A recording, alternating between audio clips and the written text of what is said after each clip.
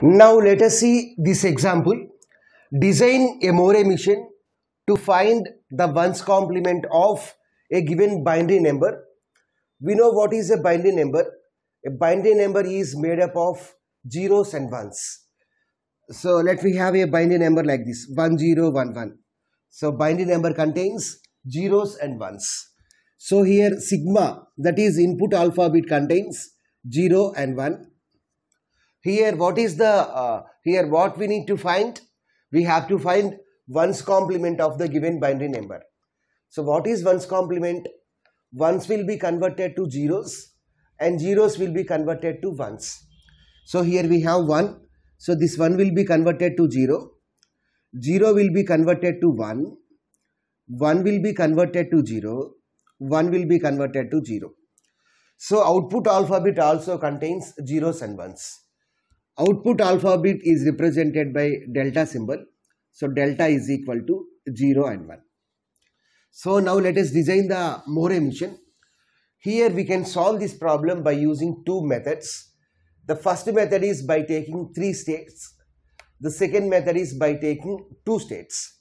Now let us solve the problem in the two methods.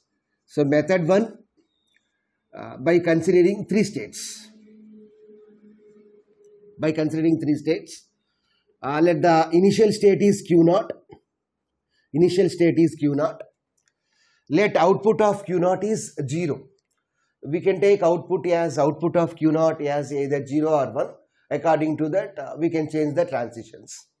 Let output of Q0 is 0. Next, here if the input is 0, then we will get a state called Q1. So Q1 accepts 0 as the input. If input is 0, then what is the output? 1. So the output of Q1 is 1. Likewise, we need one more state. That state is Q2. Q2 accepts 1 as the input. If the input is 1, then that input will be passed to the Q2. If the input is 1. If the input is 1, then what is the output? 0. So the output of Q2 is 0. Next, Moore machine and Mealy machines are nothing but DFAs. So each state must use the symbols present in the input alphabet. So here on Q0, 0 is applied as well as 1 is applied. If 0 is the input, then 1 is the output. If 1 is the input, then 0 is the output. Now we have to apply input symbols such as 0 and 1 on Q1 and Q2. Here what is the output of Q1? 1. When we will get output as 1, if the input is 0. If the input is 0, then we will get output as 1. If the input is 0, then we will get output as 1. Next, here output of Q2 is 0. When we will get output as 0, if the input is 1. If the input is 1, then the output is 0. Okay. Next, we have to apply 0 on Q2 as well as 1 on Q1. Here output of Q1 is 1. So when the output will be 1, if the input is 0. So if we apply 0 on Q2, then we will get 1 as the output. So likewise, here output of Q2 is 0. So when output is 0, if the input is 1. So if we apply 1 on Q1, we will get 0 as the output. So now Q1 has transitions on 0 and 1. Q2 uses a 0 symbol as well as 1 symbol. So this is the Moore machine for solving this problem. Now let us check whether this machine is correct or not. So for that, let us take an input string. Let the string is 1011. So 1011 means, what is the output? 0100 is the output. So initially we are at Q0 state. Initially we are at Q0 state. So Q0 on 1, Q0 on 1 goes to Q2. Next, Q2 on 0, Q2 on 0 goes to Q1. Next, Q1 on 1, Q1 on 1 goes to Q2. Q2 on 1 goes to Q2. What is the output of Q0? 0. Output of Q2? Output of Q2, 0. Output of Q1? Output of Q1 is 1. Output of Q2 is 0. Output of Q2 is 0.